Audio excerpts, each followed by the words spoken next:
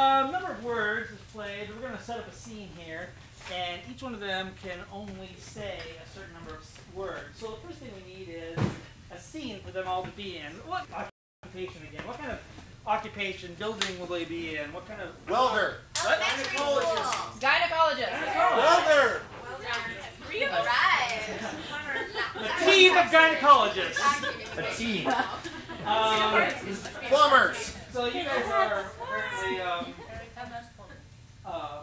specialist gynecologists, because it obviously takes three of you. What kind of obstacle are they trying to overcome here? Elephantitis. Hearing aids. Is she a virgin or not?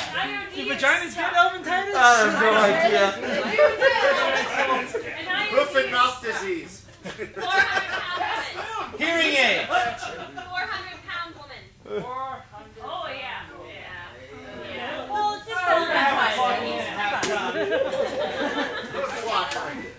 Alright, so you have an enormously large woman who is at the gynecologist, and you guys have to figure out how to get the job done that needs to be done.